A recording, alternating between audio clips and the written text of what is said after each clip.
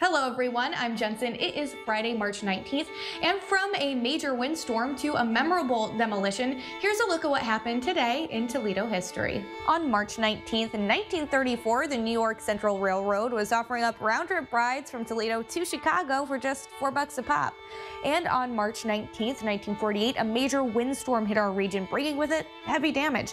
In fact, 2 altar boys were killed when a church collapsed in Wood County. And on March 19th, 1957, the Ash-Consaul Street Bridge over the Maumee was no more after dynamite charges brought down the massive steel structure. And people actually lined up all along the riverbanks to watch those explosions. And that bridge was removed after the opening of the new Craig Memorial Bridge over the river. And if you want to learn more about Toledo history, we have a whole museum about it. Check out the Toledo History Museum at 425 North St. Clair Street. But for now, reporting in Toledo, I'm Jensen Strock.